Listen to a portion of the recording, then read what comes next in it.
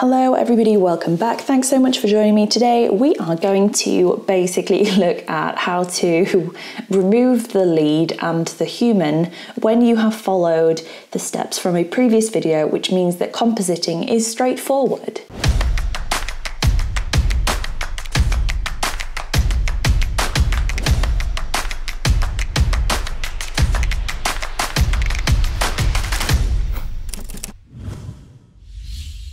That was a really confusing introduction. Essentially in this video, we're basically going to go through how to do composites. This is Zara. She is a fox terrier and she is awesome. As part of this shoot, she needed to remain on lead the whole time. So she is on lead here with the owner stood here. Now, in an ideal world, the lead would be more like this, coming out the back of the dog's head. And to be honest with you, it makes sense for me to use that picture rather than this one, but we're going to do this one anyway. So I need to basically remove the owner and the lead. You absolutely could go ahead and clone all of this out, but that's going to take some time and I'm all for efficiency. So if I've got a dog on a lead, I will make sure that any of my setups are done in a way that I take a second picture. The second picture is always taken using back button focus on the camera so that the focus point and the focus plane doesn't move. So in this situation, my second picture was this one, which is an empty shot. It's not perfectly lined up. So there is some work to do there, but other than that, it's pretty solid. The same thing happened with the little dash hand, where there were empty shots taken from that one as well. And essentially what we're going to do is remove the owner and the lead from this in a clean, straightforward and efficient fashion. Because if you're wasting time doing things like this, guys, you've got better things to spend your time on. So as you can see from this empty shot here, there is actually slightly more of the lower edge of the log and the angle isn't perfect. That's fine because that's basically, we're just going to fix that through. You could use this exact same technique for removing dogs from pictures, for doing head swaps, for doing eye swaps, for doing anything you want. So essentially what we do is we need to open both of those images up into Photoshop. Remember that the treatment on both should be the same. So this has had the same exposure and white balance adjustments on as this one. And it has also been run through Topaz Labs AI denoise because we were in the woods and it was raining. So we'll open those up. When we are in Photoshop, we will have both of those pictures. Now you can see that they aren't lined up, right? This one is angled up slightly, this one is lower. So what we need to do is match them. Now I actually prefer more of the log being in shot, and therefore instead of putting the clear background version onto the busy version, I'm going to do it the other way around and I'm actually going to put the dog into my other one. So how do we do that? Well guys, you need to select all of one of your pictures. To select all, press Ctrl and A or Command and A on your keyboard. That will make sure that there is a little marching ants around the entire frame. When you've done that, you need to copy. Now just use your keyboard shortcuts, which are Command C or Control C on a Windows. Go to your other image and paste. So that's Command V or Control V if you're on a Windows. What that's done is that's put my dog on my empty picture there, right? So if we line them up perfectly again, like so, you will see that we're out of line. Let's look a little bit closer here at the log.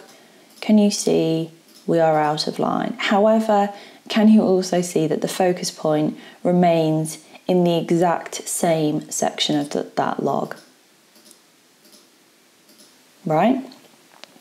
So we need to line it up, and we need to line it up as best as we possibly can. So look for objects and elements that don't move. So for me, I tend to look for landmarks, I guess. So I'm looking at this edge over here, and I'm also looking probably at the back of the log here, and potentially this groove in the bark. You need to have at least 2 or 3 different things that you're looking at.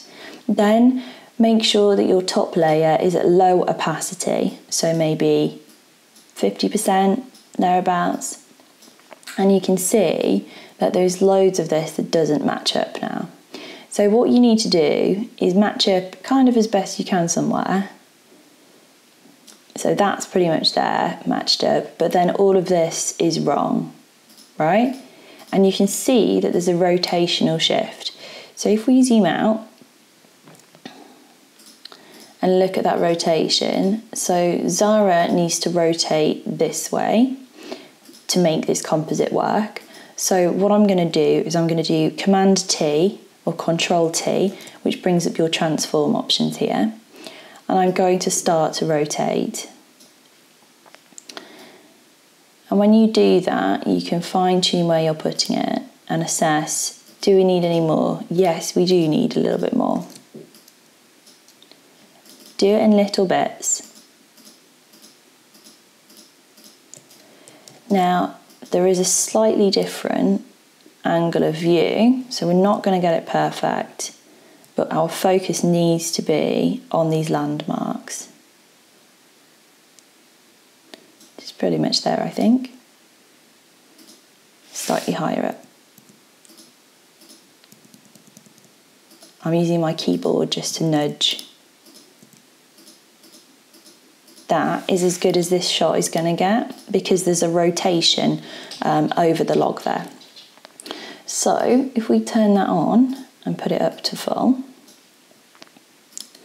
there's still a shift, but it's because the angle of the shot changed. This is why it's super important to stay still between your shots. But this is absolutely fine and we can work with this. This is not a problem at all. So with that done and your lines done, you then need to mask out things you don't want. Therefore, that includes any hard edges, like that.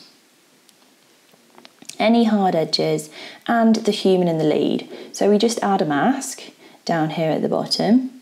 And with a mask on this layer that we've got on the top, grab a brush, a big, soft brush. It's very important that it's soft at this stage. And the mask is white, therefore we paint with black. And you just want to start to bring bits that you want back in, taking away the hard edges. And then when you get to the lead, you need to be much more careful. Much more careful. I can't stress how careful you need to be here, guys.